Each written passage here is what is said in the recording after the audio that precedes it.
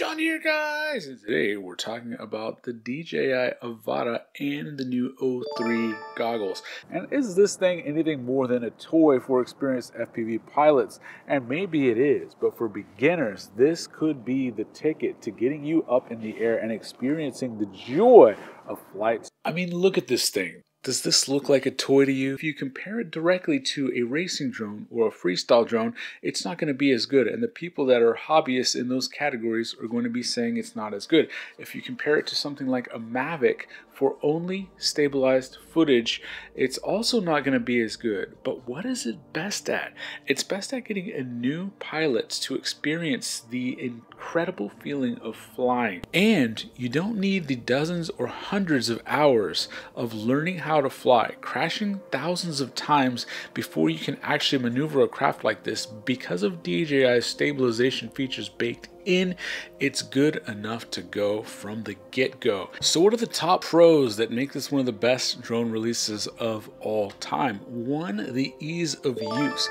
It's so easy to buy this thing, open it up, and within a few minutes you're up in the air flying, something that you could never do before without dozens or hundreds of hours of practice and learning very, very slowly. Two, the max speed on this thing is not as fast as a freestyle or racing drone.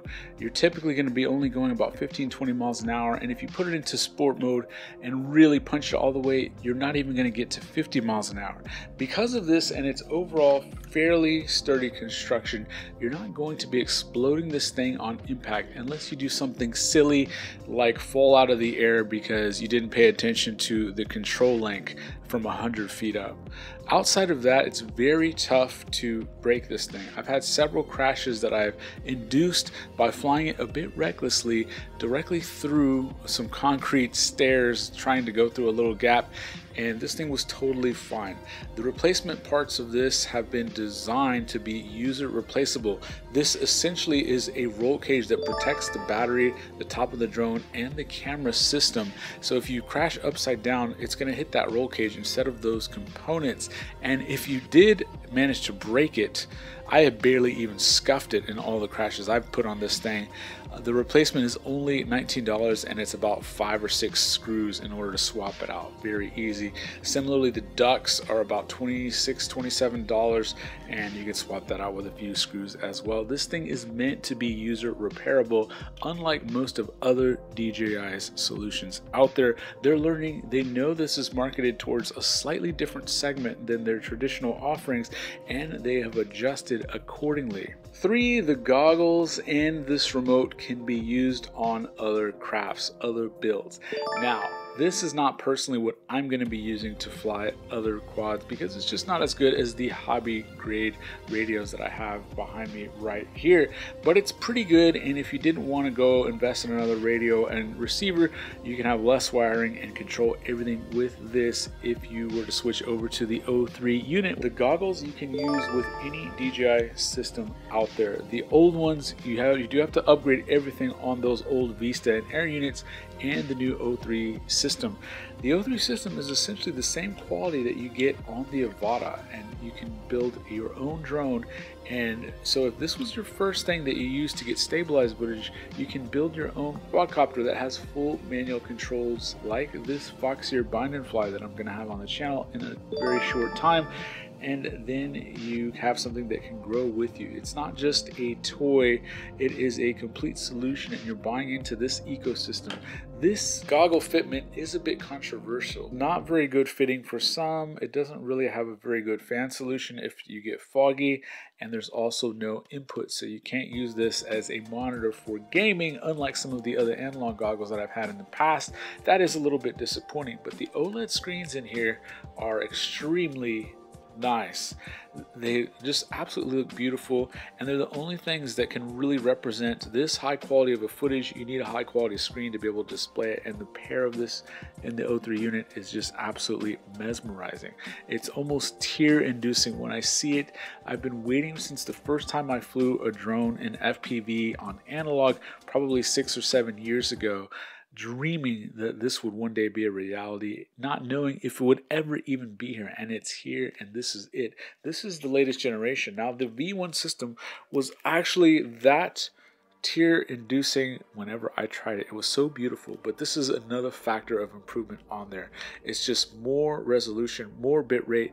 You can see each individual blade of grass, even as you're flying fast. Unbelievable and breathtaking to behold it.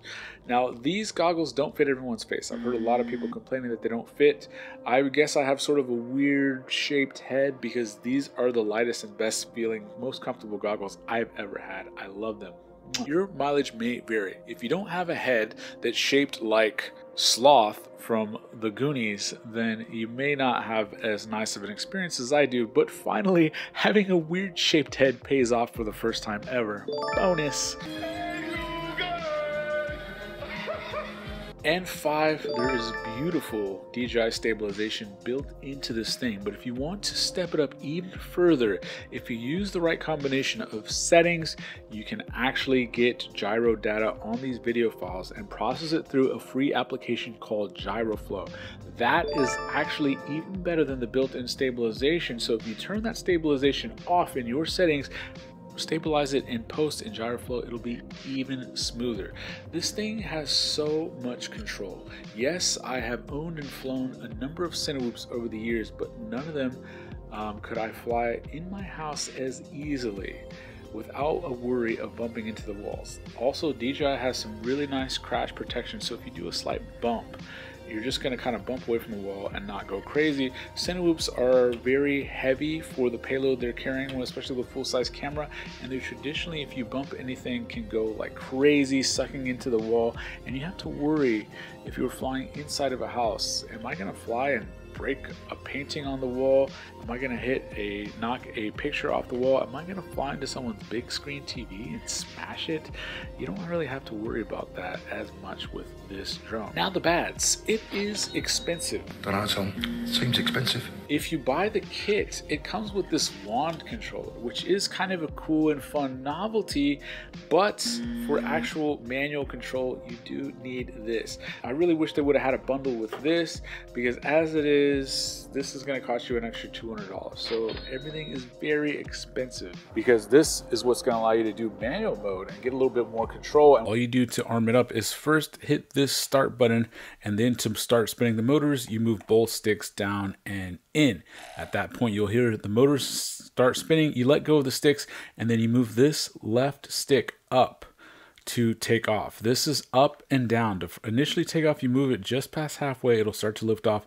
Move it up a little bit more till you get to your desired height, and then you put it back to around center if you want to hover. Lower it a little bit to go down, raise it a little bit to go up. The other control is left and right, and that is going to yaw or spin you like this or like this. Then your right stick in DJI automatic mode is forward, back, strafe to the left, strafe to the right. Very simple if you're a gamer. If you ever get disoriented, don't know where you are, get a little too close to something a little too high, this is your pause or stop or oh shit button. Hit that and it'll instantly stop itself, hover in place, and wait for your next command. Very easy. That's the 60 seconds of instruction that I give to anybody to fly for their first time, and I haven't had anyone even come close to crashing yet. Even in high winds, this thing will get blown around a little bit, but as you can see, if you put it into GyroFlow, you can make even the most angled, blown around footage look super smooth. Now let's talk about the footage itself. You can go pixel peeping all day. It's very similar to the DJI Action 2, which is, we all know, is not as good as the latest GoPro Hero 11. Now, the latest Hero actually also has 10-bit color, which means that you can grade it even better than before, and it is punching higher above its weight than it ever has. Now, the latest update with the Avata does mean that you can also get 10-bit color. Is it going to be quite as good as the GoPro? Still, the answer is no. But by having a more complete lightweight solution, it's totally usable for YouTube, especially if you're not going to be selling this footage Now this thing is also powerful enough that you can put a GoPro mount on here, take advantage of all of the extra stabilization features that this thing has, and fly it that way. Of course, your flight times are going to be reduced.